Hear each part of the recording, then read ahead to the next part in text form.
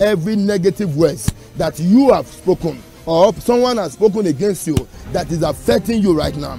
Holy Ghost, fire in the name of Jesus Christ. Anything that is hindering you from serving God, whatever that is hindering you, that is not giving you that freedom to serve God, every barrier, every obstacle between you and God, be removed in the name of Jesus Christ. Be removed in the name of Jesus Christ. Whatever barrier that is stopping you from coming closer to God, in the name of Jesus Christ. I say, you barrier, I say, come out, come out, come out, come out, in the name of Jesus Christ. Oh, barrier between you and Jesus, barrier between you and the Holy Spirit, I say, be removed in the name of Jesus Christ. Be removed in the name of Jesus Christ. Let me pray this prayer for you. Every legal access that you have given to Satan to be tormenting you, legal access, maybe by mistake, by carelessness, by ignorance, by your sin, you have opened a door for Satan to drag you out of the presence of God. Whatever legal access you have given to Satan by your own self, maybe by sin,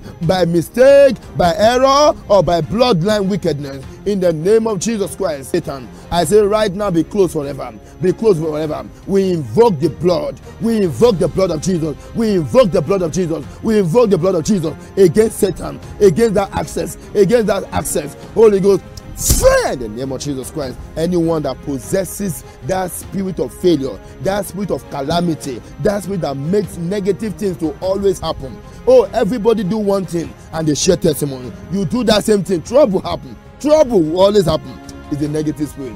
I command, I say, catch fire. Holy Ghost, fire in the name of Jesus Christ.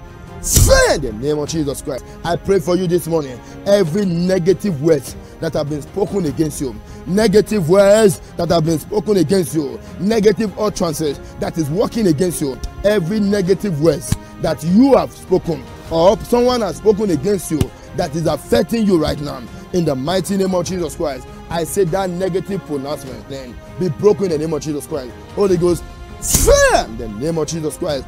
I declare you free this morning. I declare you renewed. I declare you refreshed in the name of Jesus Christ, in the blood of Jesus Christ. I declare your business, your career, your health free in the name of Jesus Christ. Free in the name of Jesus Christ. Give thanks to Jesus. Give thanks to Jesus. You are blessed this morning. I see you being blessed this morning. You and your household.